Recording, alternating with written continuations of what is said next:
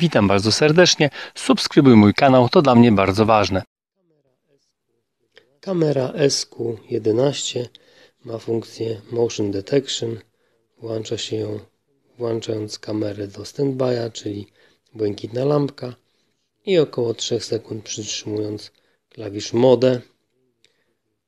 For English speaking, you go to standby, then press Mode, and hopefully you think it is going into Motion Detection mode. Tutaj sprawdzamy, czy tygrysek włączy swoim ruchem nagrywanie kamery. We check the tiger if he starts recording. No i zobaczymy później, że niestety. No i wyłączymy ją oczywiście.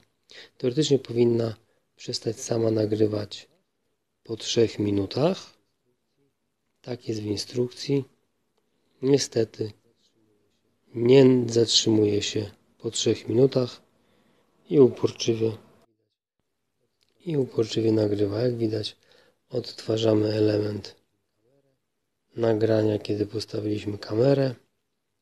Ona powinna wejść w standby, motion detection. Niestety cały czas nagrywa.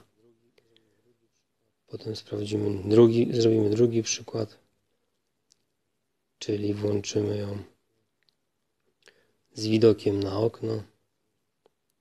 Jak widać, nagrywa cały czas z widokiem na okno i tam zobaczymy, czy się wyłączy po jakimś czasie, może paru minut, i potem czy zacznie nagrywać, jak się jej pomacha ręką. Powinna zacząć nagrywać 3 minuty. No ale niestety. Tak ją ustawiamy. Próbujemy drugi raz. Proszę bardzo, 5 minut już się ponad teoretycznie powinno być na standby'u. Pomachaliśmy jej ręką. Powinno jej się coś zadziać. No ale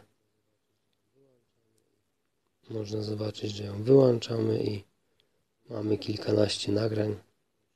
Nie tylko to z tym motion detection, ale potem po całości.